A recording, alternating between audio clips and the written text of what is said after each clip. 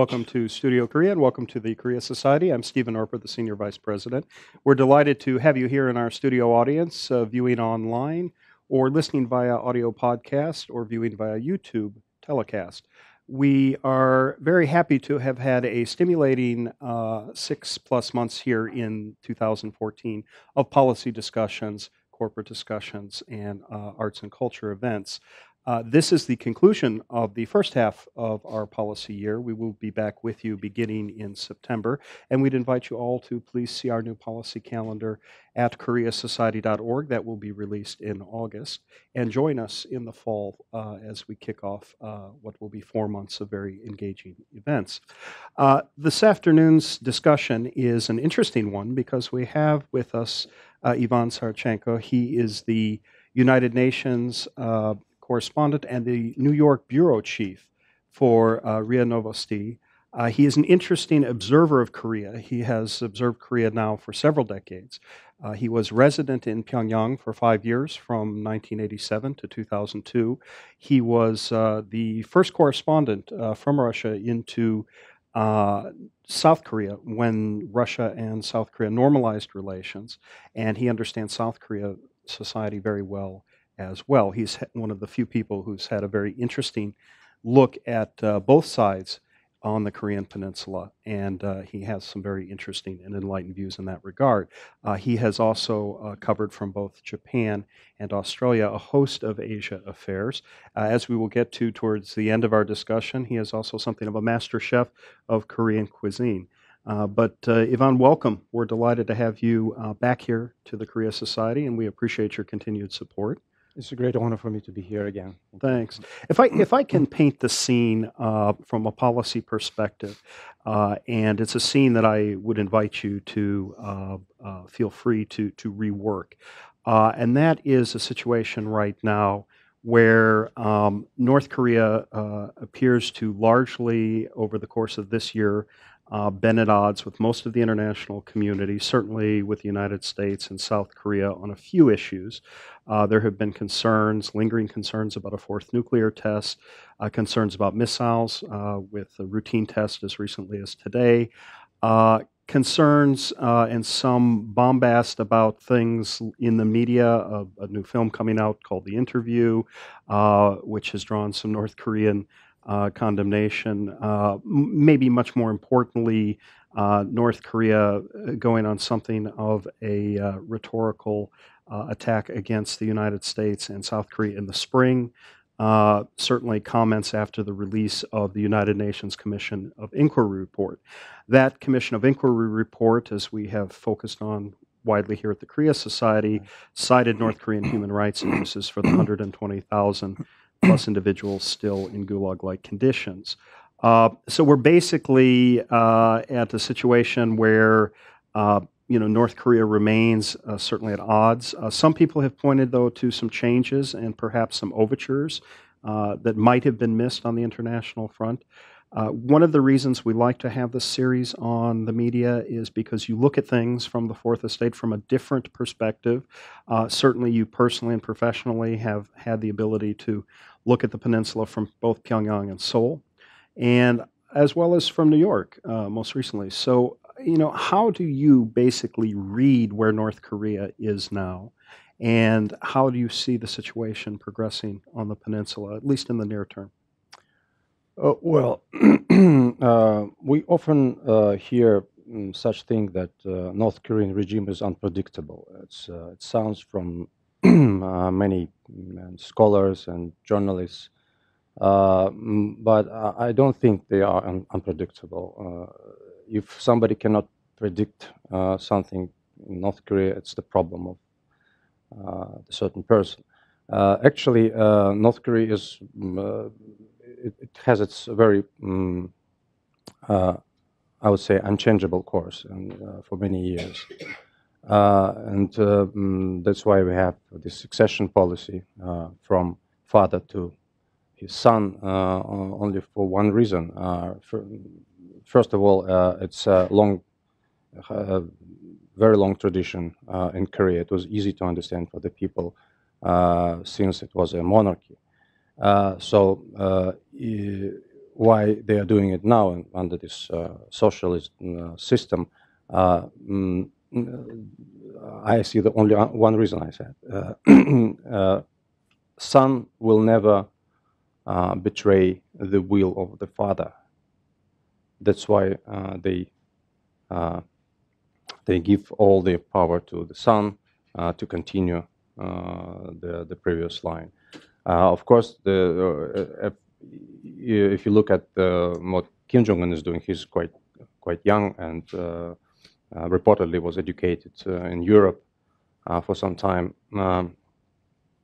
He maybe understands that the things should be changed, but it's not easy to fulfill what his father told him to do and to implement some changes. As I see it, before starting doing something, they have to create a certain new elite which will support the future actions. That's why we have seen so many changes in the people surrounding in the government, and changing prime ministers, and recently a new Minister of Defense was appointed. So, and I think this process will continue when Kim Jong-un will select a certain circle of people who will support. It will be a team to push the country forward. So you see that as inherently a more stable regime. There is an argument out there no. that it's more unstable. You see, Korea, what's going on in Korea, and all predictions about North Korea is very much connected with the surroundings of the peninsula, how other countries treat North Korea, United States, Japan, China, Russia. So the fate of Korea and the fate of North Korean regime is muchly depend on the attitude of the countries I just mentioned. So about the predictions of what's going on, we have to see. So everything what North Korea is doing is a reaction of the behavior of the neighbor countries. So it's just a reaction to how North Korea had been treated by the others, including the nuclear tests and everything. So if we go back to the history of sunshine policy of South Korean two presidents, Kim Dae-jung and Roh Moo-hyun, we can remember that there were no major incidents between North and South at the time, especially in the Roh Moo-hyun area. Huge projects of cooperation had been started. An agreement between the prime ministers were reached in 2007 in Seoul. I covered this event. I remember it very much, how people were excited in Seoul when the new agreement was signed. It was supposed to create a new economic zone in Haeju, like it was in Kaesong, to start more exchanges and cooperation. But then a new government came to power in Seoul and just easily decided to abolish these previous agreements. So in this case, I would say that at that time, South Korea was much more unpredictable than the North. And what happened after that was exactly what we have now. So what I mean is, if you want to see what will happen in North Korea, it will much depend on what will happen around Korea and the attitude of the major players in the region. Okay, to finish your thought on the change in South Korean politics, now we have another administration, Right. still the administration of Right. President Park Geun-hye, Right. Who made a dramatic address at Dresden on the issue of unification, who has talked about something of a unification bonus or bonanza, meaning mutually beneficial for a united Korean Peninsula as it grows forward. What do you see in terms of prospects for trust politique? Yeah, it's possible to do something in case if there be a political will from the both sides. But as I said, what happened after the end of the Sunshine Policy, it's the impact of that was very huge on North Korea. So now they can just hardly believe if South Korean government will say, okay, let's start doing it again. How can they be sure that another government will come after that and it will change everything one more But time? you're basically inherently then predicting that the Kim Jong-un regime will last for some time to come. You see that as an entity that will be there in say 5 years. Right. It will. Korea for many years, for decades, was in the center of interests of different countries, and it's still there. So we have to look at the situation as a whole. We cannot just say, oh, if Kim Jong-un will do this or that, something will change. No, he can do whatever he wants.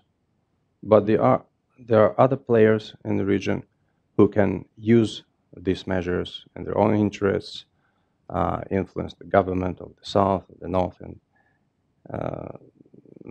it will depend on many, many factors. Okay.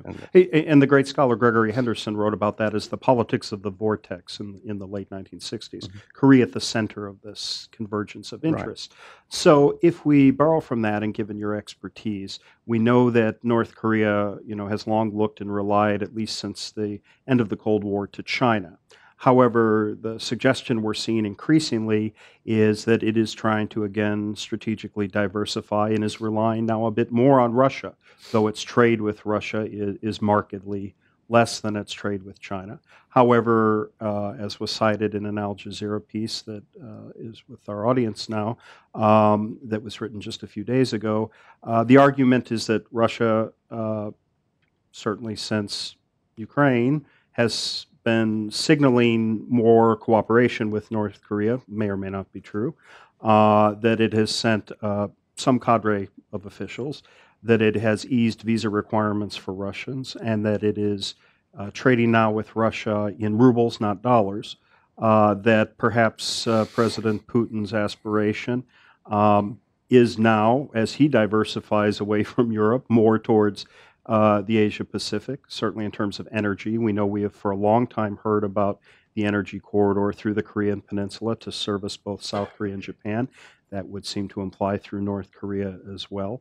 And we know that Russia has great ambitions on the energy front, as well as a very active relationship with South Korea. How do you see Russia's interplay on the peninsula? Again, as not a government official, but as a member of the media. I'm not a government official. I know, as not a government official, but as a member of the media. Yeah, meaning that you have a certain, you are Russian, but you have a certain independence to qualify what you see. Sure. Concerning the visits that were mentioned in this article of Lenkov in this Al Jazeera, actually, it's I see it before we really see any results of these contacts. Now you can look at it from different angles, right? Explain it by different ways. But since a long time ago, Russia and North Korea had cooperation in different fields, and it requires exchange of visits. So many people just pay attention on these visits just at a certain period of time when the attention is attracted by some events. Like this time. I don't see any specific progress now, but of course, as I see, Russia is the most interested country that is more interested in easing tension on Korean Peninsula and its unification, because we have, yes, we started projects of connecting railroads of Korea with Trans-Siberian railroad to bring cargoes from South Korea to Europe. It's very profitable for many sides, and also we have a pipeline project, and all this and lots of work had been done concerning the railroad project, because everything what was required from northern part was completed. The railroad was renovated, everything was prepared for connection with the south, but the change of the policy in Seoul stopped this project, And you're talking unfortunately. about the change Yeah, of policy under Lee yeah. Myung-bak. So Yeah. if the relations between North and South will improve again, and will be really we'll see a progress in economic cooperation with them and um, trust, building of trust. Maybe we will see this. How you say it, ambitions of Russia will be Yeah. And to be very implemented. fair, this seems to be one of the ambitions of President Park Geun-hye, both as a candidate and as president. She has voiced real enthusiasm for a Eurasian vision, a Right. part of which is on the United Rail front for transportation purposes, for trade, for energy. Um, South Korea enjoys and has since the end of the Cold War a very active relationship with Russia. Certainly, South Korean products are widely consumed in Russia. The dramatic success of Hyundai, of Samsung in Russia, a good back and forth technologically. Samsung has made a 5 billion plus commitment to Russia's Silicon Valley, the Skolkovo project. There's a lot that takes place in terms of back and forth, even in things like the hospitality industry, small consumer goods.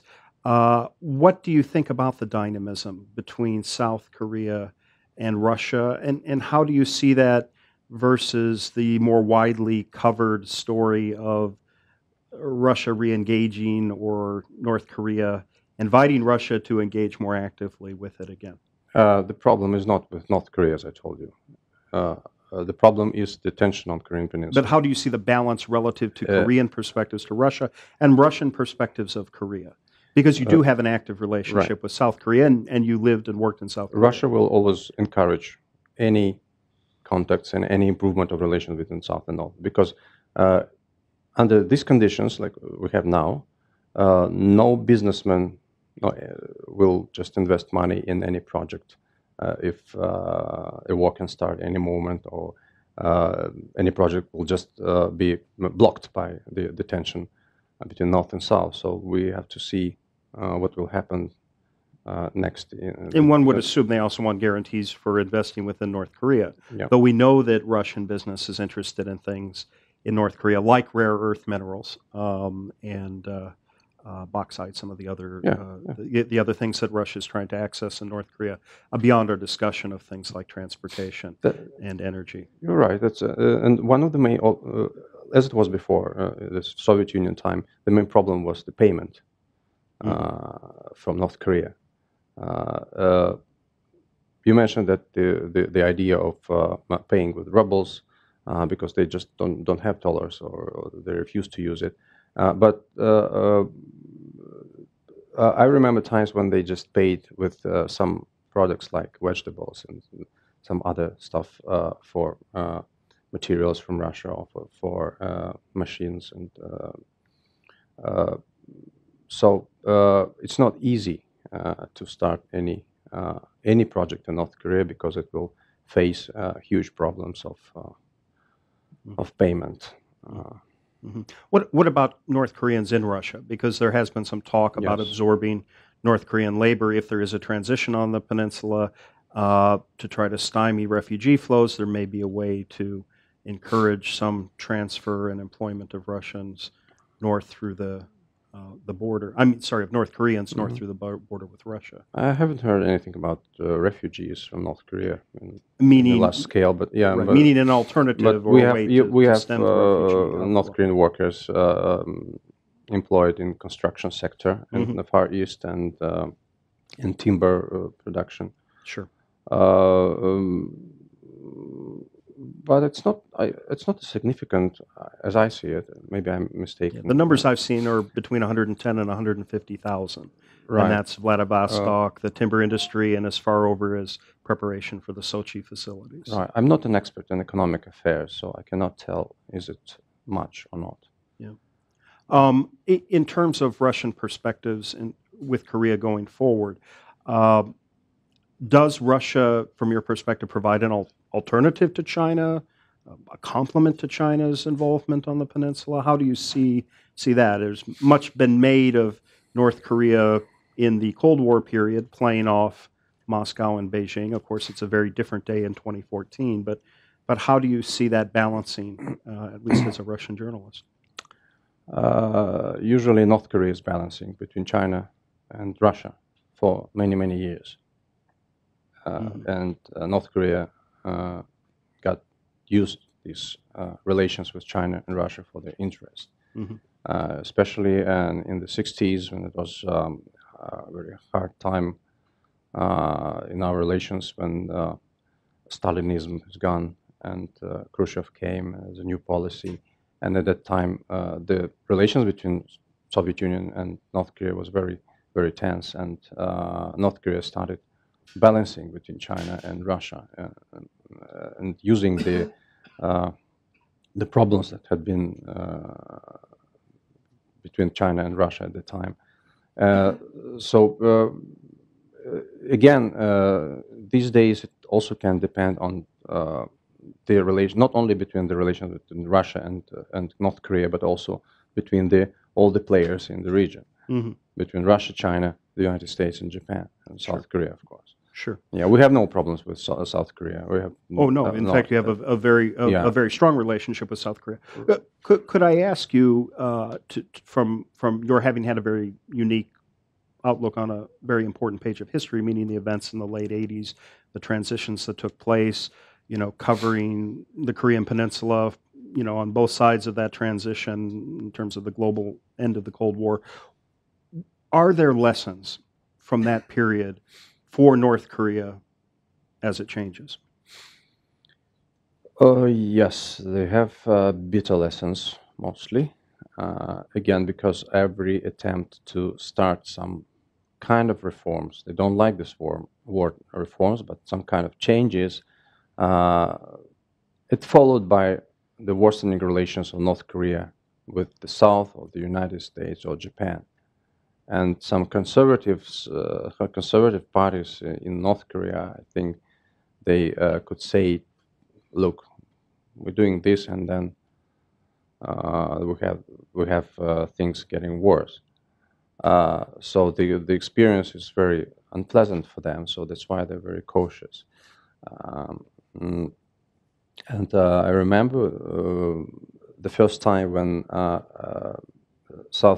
North Korean Vice Prime Minister Kim Dae-hyun came to Seoul and started the negotiations on huge economic cooperation. And again, this event followed by some new tensions between South and North, and this person just disappeared. So it's very difficult to do something while we have changes in the countries that are surrounding North Korea and South Korea. If you let me, I also want to tell a little bit about the journalist, how Korean affairs are covered in the press. There are kinds of the journalists. Many journalists are just prisoners of hostages of stereotypes about Korea as a whole.